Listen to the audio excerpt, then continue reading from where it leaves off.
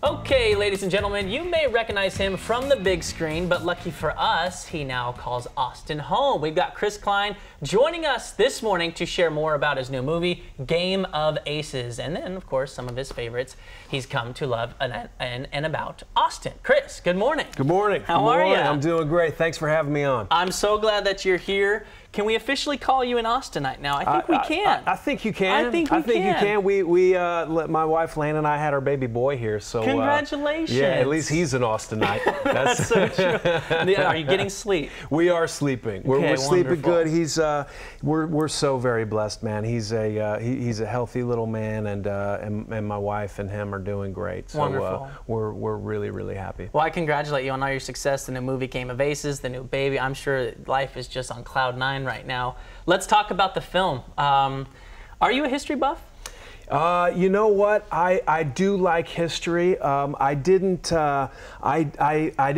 have a huge wealth of knowledge about World War I. Right. You know, especially so our film Game of Aces is 1918, the Arabian Desert, and what I didn't know was that there were American pilots in 1918 flying under the British flag for the Allied forces in World War I. Gotcha. So that was pretty cool to learn. A little history lesson while you're working. And my dad is a big aviation guy. He loves airplanes and all that sort of thing. And part of this movie, one of the really cool things about this movie and why I was excited to be a part of it was because the director Damien Lay got us back to using a lot of practical effects, which is awesome. So we stayed away from CGI as much as we could.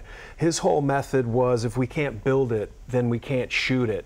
Wow. So we had Airdrome Aircraft Manufacturing out of Missouri build us replica DR-1 Fokker and an SE-5 airplane. So we had real airplanes. We had a replica Model T Ford, which was incredible. And to bring it back to practical effects really gave us that old era Hollywood film look that we were looking for, and it was pretty cool. That's so different compared to when we're filmers going. You know, all the CGI stuff. That's gonna be really a nice treat for viewers to be able to see and be like, okay, we know that's not fake.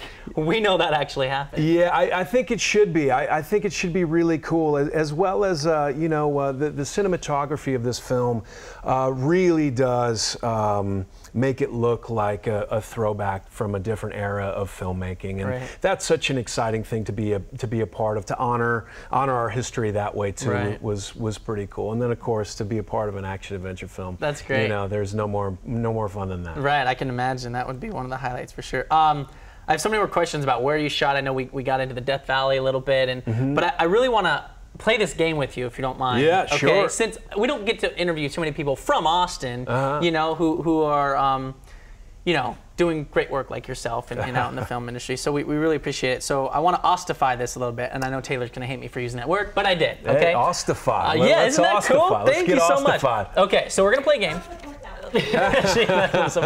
This game is called This or That. I'm just going to throw something right at you, and you just tell me which one you like better than the other. Okay. First off is Torchy's Tacos or Taco Deli? Torchy's Tacos. You love you're a Torchy guy. Absolutely. Okay, the queso's fantastic. You gotta try that. Franklin's Barbecue or Salt Lick? The big question. The big, huge question. I tend towards Salt Lick. You tend towards Salt Lick? Because my wife and I love going out there. It's really fun to go all the way out there. And you can play Salt Lick right where you don't have to like wait in the huge line. That's it. That's it. You go in and it's delicious.